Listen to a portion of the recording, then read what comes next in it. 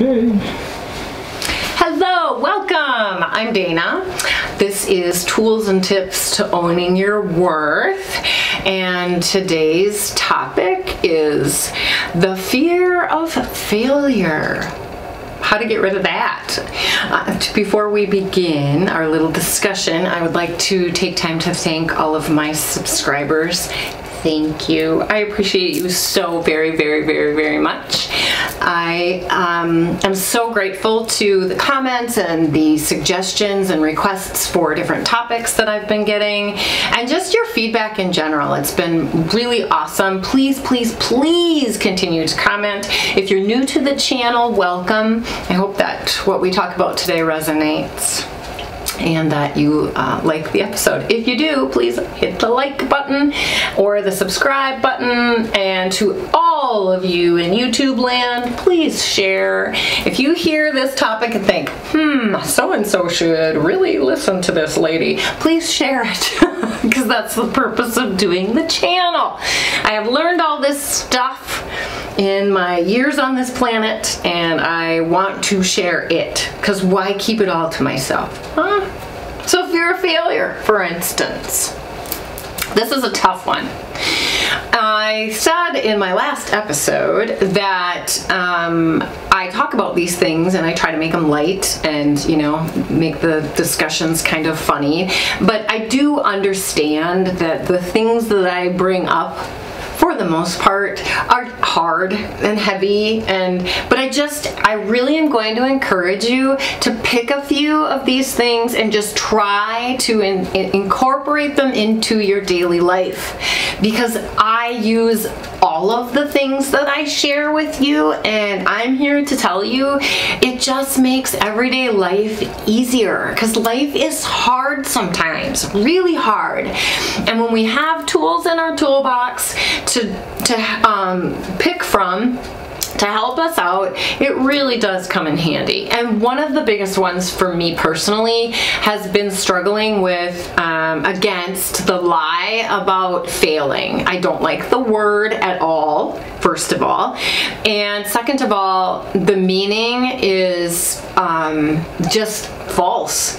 You know, if you think back, all of you, to your life, I don't care how old you are, even if you're 10, I bet you that you can name times when you felt really low, like you failed. You know, you didn't do something as well as you would have preferred that you had finished it or done it or had it turn out differently.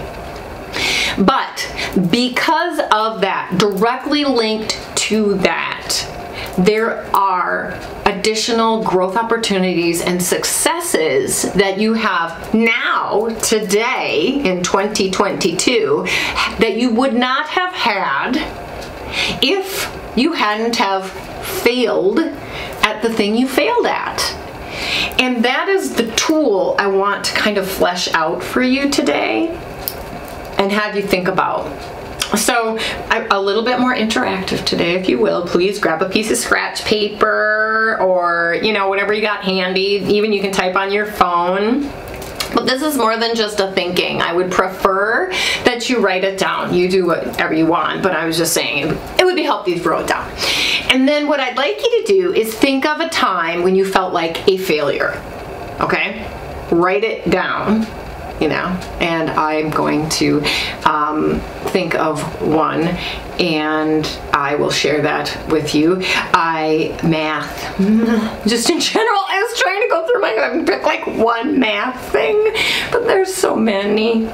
There's when I was a senior in high school and I took what was called advanced math, and it was not cool. And then there was when I was in college and I took a statistics course, and I have never, ever, ever, ever worked so hard in all my life in a class, and I've never, ever, ever been as happy with a C as I was at the end of that semester. But all my life, I was tagged with I would tell people, oh, I'm just terrible at math. I'm terrible at math. First of all, total overgeneralization. No, I'm not. Second of all, what am I doing? Like, every time somebody brings up math as a subject, I'm like chipping away at my self-esteem and my worth. Like, really? Just because I can't do, like, you know, physics equations and calculus, I'm somehow, my worth is damaged? Silly, silly. Which is what I'd like you to do with whatever it is you wrote down. So please look at whatever you wrote down, and I would like you to, number one, dispel it with facts, because I'm here to tell every single one of you, I don't know what you wrote down, but I know that whatever you wrote down, it wasn't a failure. It wasn't. It was just a doorway to learning, period. You know, there's a great kids movie called Meet the Robinsons, and one of my favorite lines in that movie is when this little boy fails miserably at creating a gun that makes peanut butter and jelly sandwiches. Like, he just squirts it out both sides of the gun, and it's supposed to go on the paper with even amount, or on the bread with even amounts. And it blows up and it's a horrible mess. And his family just celebrates and cheers, and they have a party. And the reason is because from failure you learn, from success not so much. That's the line. And I literally was watching a kids movie with my young children when it was almost as if an angel just went and smacked me on the front of the forehead. And that is the day after I started crying a little bit, because I was like, wow, I've been living my life from the wrong side of the tracks energetically. That is the day I decided to see it that way. So that's why I'm sharing this tip with you, this tool. It reinvents your life. If you honestly start to see that when things don't go your way, it is an opportunity for you to learn. It's an opportunity for you to grow, for you to expand, for you to ask for help, whatever it is. It's this beautiful gift. My guides, which I talked about more at the beginning of this YouTube channel than I have currently, but my guides have a fabulous saying that they use with me a lot, and so I'm just going to share it. Even if, you know, if you're not into the term guides, then maybe it's my angels, whatever. But my energetic beings that help and love me and support me every day will often say to me, this is a gift wrapped in sandpaper. Which is an endearing term that I don't really enjoy, but I completely understand where they're coming from, because that's what failure is. It's a gift wrapped in sandpaper. Do you like the packaging? Hell no. But if you can get through it, and not beat yourself up, and not let your ego take over, and dissect whatever is sitting in front of you on that piece of paper, and see where you've come at beyond that day that you wrote about, you're gonna see that your life is so much better off.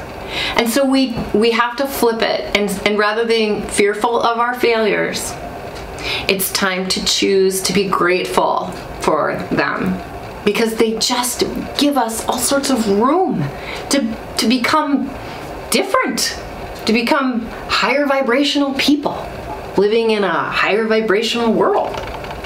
So, thank you so much for hanging in with me. I hope that this resonates with you, and I appreciate each and every one of you, and I am grateful for all of you for sticking with me from, like, I will link the very first one of these episodes versus this one, and yeah, there you go. Growth, right? Yay! Until next time, namaste.